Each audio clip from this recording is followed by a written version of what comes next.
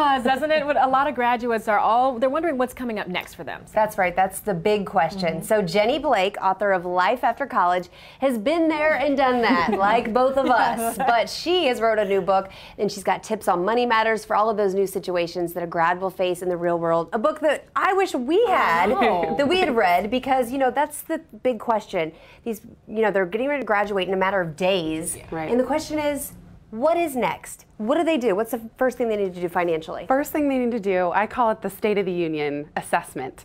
It's so important to understand what their financial picture is. Do they have student loans? If so, what are their monthly payments? How much money will they have coming in?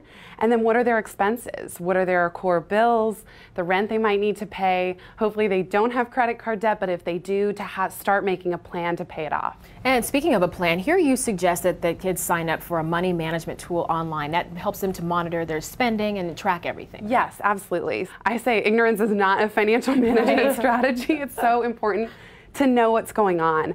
I recommend Mint.com. It's free. It'll show fun little pie charts of your spending, and then you can set goals, set budgets, and it'll send weekly updates with your current financial picture. Okay, that's a great idea. Yeah, it makes it really easy. And the next tip I really like, because I really think this can actually be used for people of all ages, especially grads, but even when you get a little bit older, and that's knowing the difference in salary ranges between you and your friends. Because you go to an expensive dinner, if your friend makes 3 times as much as you, but you can't pay the bill, you know, it's just not a good idea. It's really stressful, and it can cause a lot of tension. Everyone graduates. When they graduate, they have such different jobs. Some go into investment banking. Some may be working for Teach for America.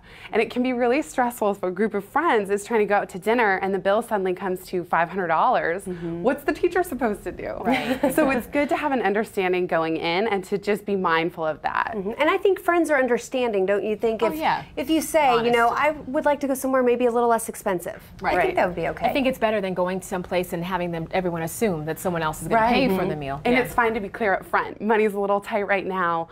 I'm going to split my bill separately. Hope that's okay.